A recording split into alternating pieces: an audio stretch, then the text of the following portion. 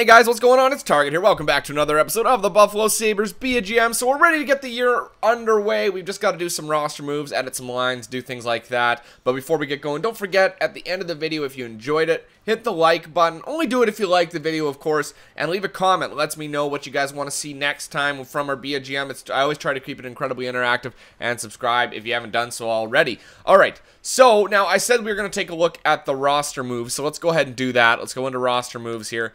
And we need to reassess our roles, who's down in the minors. Now, we've got Pavel Zacha. They've actually got him labeled as a fourth-line winger. I don't like to bring skilled guys up like Pavel Zacha until they're considered a second-line winger. I want to keep him down there. So one more year in the minors will probably get him to about an 83, 84 overall. He'll be ready for the third, maybe the second line, depending on how things go. He is a two-way forward, so they have to get a little bit higher in overall before they're actually considered a second-line player. We got a lot of minor scorers. We have one depth player, that's Nick Baptiste. He's dropped down a little bit here. He's played 2 NHL seasons, and they still got him as a depth forward. Now, one of the surprises for us this year is Anthony DeLuca, 85 overall sniper. Look at his shot, guys. 98 wrist shot power and 81 accuracy. That is something to be desired. But he's a good third-line option. There's no doubt about it. He's a really good third-line option. They've got him labeled as a second-line player. Now, Rick Nash did drop. He's now a second-line player, but he still has that fantastic shot. We give him the right minutes and the right players to play with, and he'll actually look really good out there. So right now, if we take a look at the lines, this is what things are looking like. We got Reinhart, Kessler, Girgensons, and Carrier down the middle. We got Gaudreau, Nash, DeLuca, and Devon Smith-Pelly down the left wing. And then Stahl, Zuccarello, Foligno, and Grigorenko down the right wing. So that's not bad at all. Everything up until Grigorenko. Grigorenko's playing the fourth line. He's had, what, 4 NHL seasons, has never put up more than 46 points in those years, and he's still 82 overall and 24 years old. I think that the dream of Mikhail Grigorenko is done. I think we need to move him. If we could couple him maybe with a Tyler Myers, we might be able to get a top pairing defenseman. So, I mean, right now it'd be hard to make that deal because the year is just getting started. But we can see what's available, okay? We can see what's available. Now, the teams that we were looking at, remember, there was St. Louis, and who else was there? Whoever we picked up CC from, which was Ottawa. So let's head over to St. Louis. Let's see what the situation there is looking like. See if Bouwmeester's still there. St. Louis. So we'll look at D-men. All right, so they've got Pietrangelo, Shattenkirk, Bouwmeester, Gunnarsson, Cole, and Dahlstrom. So you see a 1, 2, 3, 4, 5, and 6. All right, so we could give them a defenseman. Now, that's not a bad option if we picked up Shattenkirk, okay?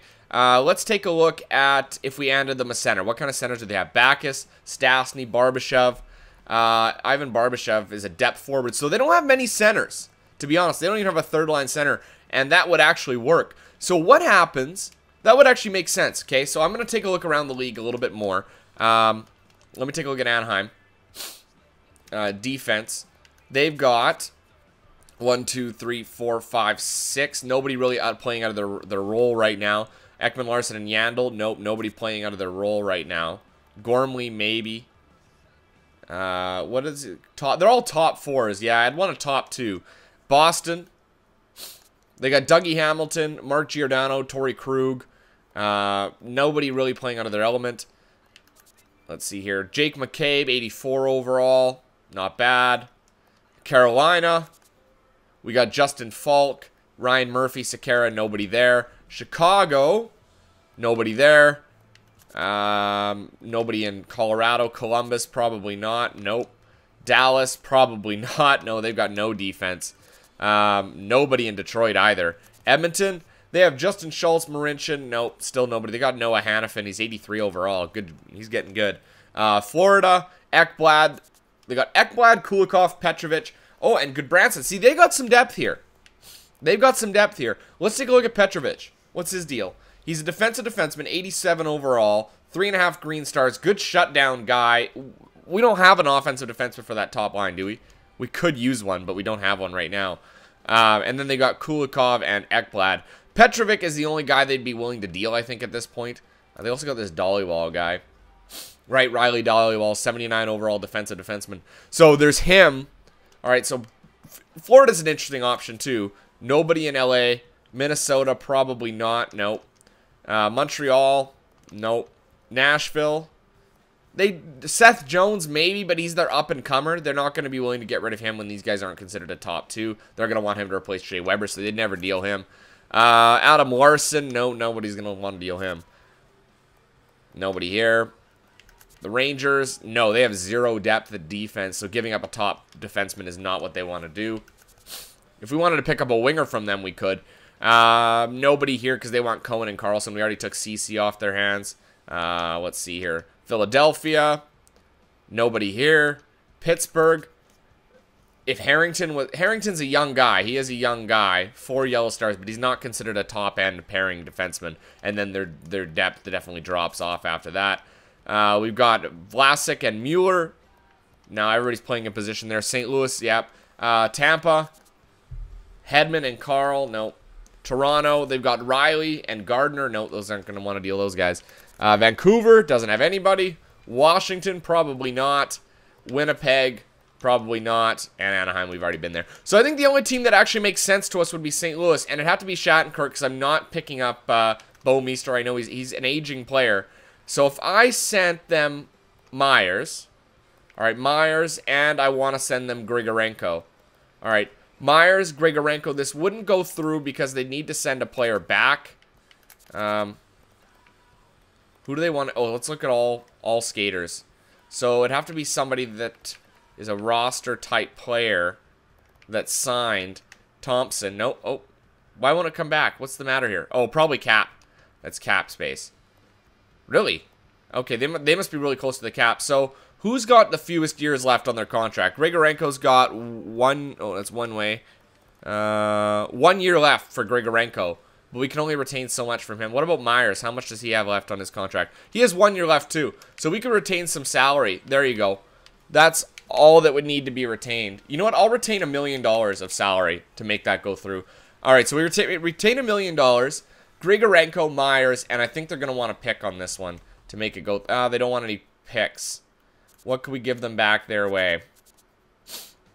Nope. Let's go down here. Evan DeHaan, 81 overall defenseman. Two-way defenseman. You know, he's seasoning. He's becoming seasoned. Milukovic, what's his deal? Defensive defenseman. 4 red stars, 79 overall. You know what? I would deal Milukovic if they want him. All right, so that won't go through because of the cap. But that'll give him a nice prospect to replace defense. You know, he's a red star, so it's a gamble. And we're going to have to take somebody back. Let's take Thompson back, all right? So let's try Myers, Grigorenko, Milukovic for Shattenkirk and Thompson, and we're retaining $1 million of salary from Myers. I think this is going to help our team long-term, guys. We're going to get that awesome two-way defenseman in Shattenkirk. He's 29 years old. He's in his prime. He's a top-pairing defenseman. Will it go? No. I feel you've met our blocks quite admirably, but the value is just a bit low. Okay, so it's pretty close. It's pretty close. So let's throw a pick on there. Let's throw next year's third on there. All right, that should go through. That'll make it go through, will it? There you go. And I'm happy to accept this proposal on behalf of the St. Louis Blues, considered a done deal. So that works out well for everybody because now, if you take a look at the St. Louis Blues defense, all right, they've got 1, 2. There's their top pairing, and then they've got 3, 4, 5, 6. So that's not bad. That doesn't affect them that much. And now their centers, they've actually got Backes, Stastny, and Grigorenko, who has a future, and Barbashev, who's playing there as well. They got their left winger set, and they've got their right winger set. So I think that this definitely makes sense all around for both teams. I think that's a really good hockey trade. And then we come up with looking like gangbusters here. I mean, look at our defensive core now. You got Shattenkirk playing with Demers, Ristolainen with Ceci, Bowie with one of these guys, and we got tons of 81 overall guys that I'm just going to play down in the minors just to give them some seasoning down there. So we'll probably give Zadorov the nod up in the big leagues, but that's a good trade. That's a really good trade for us. So let's do roster moves. We need to call up a player. We need to call up a winger. Not him. I guess I would call up Baptiste. Yeah, let's call up Baptiste. I know he's considered a depth forward, but we'll go by best lines here. There you go. Baptiste, Gergensons, and Foligno. I'm going to switch Zuccarello and Stahl. We'll put Gaudreau on the top line with Reinhardt and Stahl. That's fine. We can switch them around if they're not getting things done. Carrier, Devon Smith-Pelly, and Baptiste, Demers, and Shattenkirk. We got all two-way defensemen now. And they've got Mark Pysyk playing here. Hold tight. Let me go back. I want to go out to my... I want to go to my defense. How many defensemen do I have called up right now? 1, 2, 3, 4, 5, 6, 7, 8. 8 called up right now. So we'll send D'Angelo down. I'm also going to send Pysyk down. I've got no need for him. We'll give Zadorov the time, I suppose. He's a good defensive defenseman. What's Bowie's an 82. I mean, you can't argue that. And his defense isn't as good. Pysyk is a two-way yeah, you know what? I'm going to send Pysyk down. And so we got 1, 2, 3, 4, 5, 6. There you go. That's much better. And oh, Shattenkirk's only a top 4. I thought he was a top 2. That's okay. That's okay. I think he's a pretty good player. 88 overall. Some guys are top 2. Some guys are top 4. But he's a good overall player. And it's the only really forward that made, or defenseman that made sense for us. Best lines again. Switch Zuccarello and Stahl. Defense now gives us Zadorov and Bowie on that bottom pairing. Ristolainen and Ceci, Demers and Shattenkirk. I think that looks really good now. Gaudreau. Power play, I'm actually going to put... I'm going to switch out Zuccarello. I'm going to put in our buddy here, Anthony DeLuca. He's got a really good shot. You know what? Let's put him on the point. Let's put him on the point. Hold on. Let's put Zuccarello back in here. And I'm going to take... What's Ceci's shot like? He's got a pretty good shot, but not nearly as good as DeLuca's. I'd like to put DeLuca on that point. Yeah, let's put DeLuca on that point. Let him play there. Shattenkirk and Bowie. Okay, let's see how that goes. 4-man power play. We're going to take Ceci off. Where is DeLuca? There you go. That looks a little bit better there. That gives us the top scoring that we need. Zuccarello, what's his shot? You know what? I'm going to put Rick Nash out there. I think that he has a better shot than he does. Penalty kill, Kessler and Stahl, Reinhardt and Girgensons. Sure, that's fine. 3-man penalty kill, Kessler, and... You know what? I'm going to go Kessler and Girgensons. I want that depth. Reinhardt, Gaudreau, that's fine. Stahl and Zuccarello, and then Kessler and Nash. Yeah, that's fine. Whatever. Extra attacker, we got Reinhardt and Kessler as our give-it-go guys. You know what? I'm going to give... Yeah, Reinhardt and Kessler. That's fine. That's fine with me. And then goalie. Yeah, Nichols is an 89 overall. Oh, we need to go back to roster moves. I need to look at our goaltending. Because we've got, yeah, Sen down in the minors. So I got to call him up. He's a minor starter, but you know what? We're going to send Wilms down. Brody Wilms. Back to edit lines. Goalies. I just got to put in Sen. There you go. Let's go over to Rochester. Best lines in Rochester. So Zaka, Nick Waugh, Joel Armia. Those are 379s on the top line there. Defense, we got Pysyk and DeHaan. Kylington is 78 overall. We're going to rock this year. I mean, Oliver Kylington's a great defensive prospect. I want to give these guys the time, the seasoning, you know. Laurent Brossoit and Kakinen. He's 4 yellow stars. So we got, obviously we got Wilms who we you know what? I'm going to dress Wilms. And I'm going to scratch Brossoit. We're going to put Wilms in. And we're going to put... Wait, no, we want to put Kakinen in. There you go. That's who we're going to start as our goalies. I want to give Wilms that time because he is the better player. All right. We can finally get this year started, guys. Let's get through the... Oh, scouting. Let's do scouting first. Scout assignment. Here we go. So there's a top 5 goalie, Andrechuk. Forwards. Let's take a look at forwards in the WHL. Top 10. 2 top 5s in the O, a top 5 in the Q, bunch of firsts there in the United States. There's a top 10 there, a top 5 there, 2 top 10s in Russia. What about defense? Probably no top 5 defensemen. There's a top 10. Lots of prospects. A couple first rounders. And then goalies. I just want to do a quick look through here. It definitely looks like forwards are the players to scout. This year's a top 5 in Swiss, right? We knew about them. All right. So let me take a look back at forwards. They got 1 top 10 and 2 seconds. Or 2 first/seconds. Nobody's really got a ton of firsts. The United States does. You know what? I'm going to scout the United States first. Because we know there's the top 5s there. I want to get a better idea about those first rounders. All right. So now we got that going. Let's get through the preseason. This is a big year for us. We got a lot of good players stepping up here. We got Sam Reinhart, who's stepping into his own. We got a nice supplementary pieces of Johnny Gaudreau, Rick Nash, Zuccarello. You've also got Kessler, Eric Stahl, like tons of really good players. Then obviously Nichols is now an 89 overall goalie, and he's elite. He's top end, top of the line. That's exactly what we drafted him for, and it's finally his turn. Wow, Eric Stahl with 4 goals and 4 assists through 3 games, but then we followed up with a 2-1 loss. So it's going to probably be a little bit patchy because our defensive core isn't as strong as it could be. We don't have a top real pairing defenseman, but now that we have a guy like Kevin Shattenkirk, I've reviewed this year's draft class briefly. In general, I feel it'll be a good year for rookies. And we also have really good defensemen coming up. I mean, we got Kylington coming up through the lineup, you know, through the ranks. So I feel like it's going to be a good year. Let's go. Let's do a month here. We finished the preseason 3-3-1. That's nothing spectacular. We had a huge loss to Toronto right there, but you can see Eric Stahl had 6 goals in 7 games, and Gaudreau had 7 assists in 7 games. So really nice numbers to start for the preseason. That's all we can ask for. All right, you've done the scouting assignment to the United States, so we got a better idea there. Hold on, goalies? Was it goalies that had? No, let's go to the WHL. Actually, OHL had 2 top 10 or 2 top 5s, so we'll scout a month there. There we go. Let's go to the first. That's fine.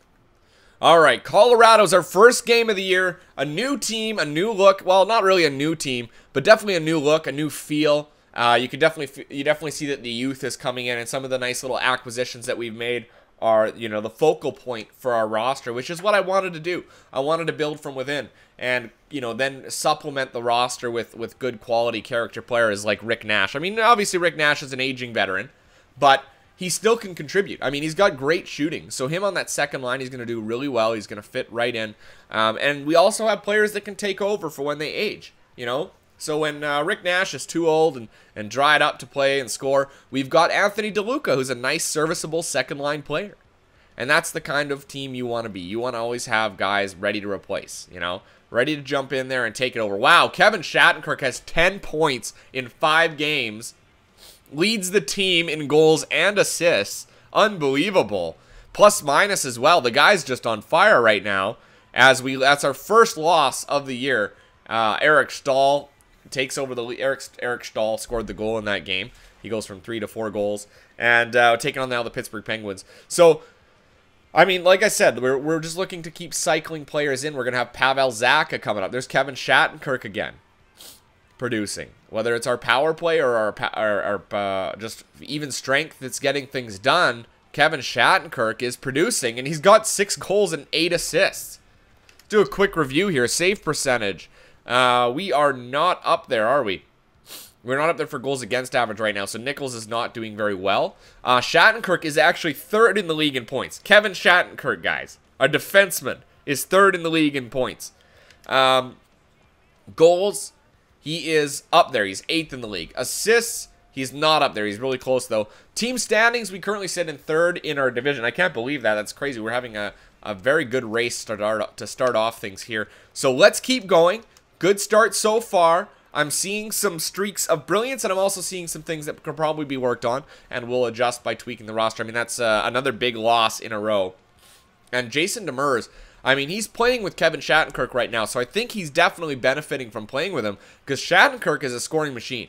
But my question is, where's Reinhart? Where's Gaudreau? Where is Kessler? Where is Eric Stahl? Why are these guys not producing to the same level? Right? Because that's what they're here for. That's what these guys are here for. Is to produce. Is to score. Not have our defenseman put up 17 points. I mean, I'm happy to have that kind of production from the back end. I mean, he's got 17 points in 11 games. That's fantastic. That's more than anybody could ever hope. That's more than anyone could hope for from a defenseman.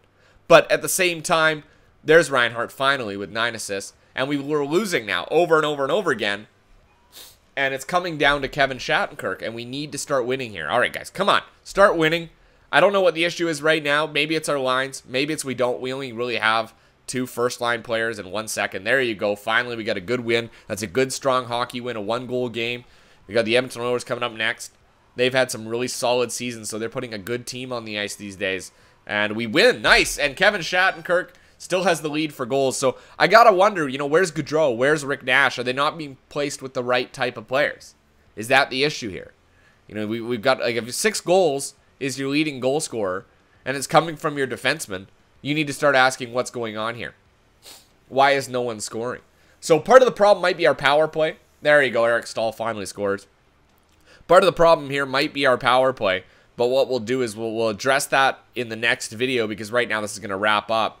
I'll just finish off the month here, and then when we come back, we'll do the review. We'll take a look and see how things are going. You guys will have to let me know about the trade we made for Kevin Shattenkirk. Right now, it's looking pretty good considering how many points he has. But is it good for us long term? Did we sacrifice too much, or was it finally time to pull the plug on Mikhail Grigorenko? Was that a move that was too should have happened a long time ago? You know what I mean? Is that there's Rick Nash? Is that the real question? Did I wait too long to pull the plug on Grigorenko? I mean, we had him sitting on the third line for how many years?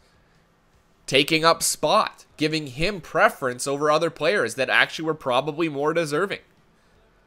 So, I mean, that'll end the month. We did really well to finish it off. Eric Stahl finished with 10 goals, Reiner with 21 assists, but that's more for when we get back here, guys. So if you liked the video, again, like it, leave a comment down below, let me know how we did picking up Shattenkirk. Subscribe if you haven't done so already, and follow me on Twitter at TargetAud18, okay, guys? Until next time, I'm Target Audience, and I'll catch you guys out on the ice.